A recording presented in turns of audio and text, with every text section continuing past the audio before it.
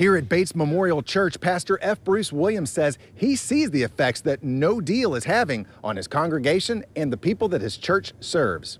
As a consequence of this delay, we're seeing an increase in people who just need meals. And so it's increased from 425 to 600 people. When we have the seniors, we expected to increase more with the delay. Pastor F. Bruce Williams says the need is evident. From the food pantry at the Bates Community Development Corporation to members of his congregation who still need help paying rent. Friday is the first day of break for the U.S. Senate. The House went into recess on Tuesday. Neither returns until September 8th, but there's no deal on a federal COVID relief package.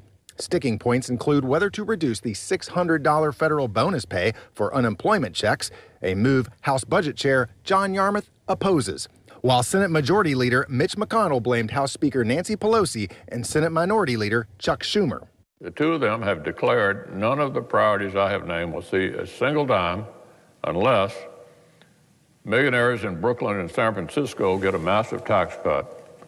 States get a $1 trillion slush fund to cover budget problems from long before the pandemic. And we tax essential workers to pay unemployed people a higher salary to stay home. We now have more than 30 million Americans who were counting on some supplement from the federal government and not getting it now.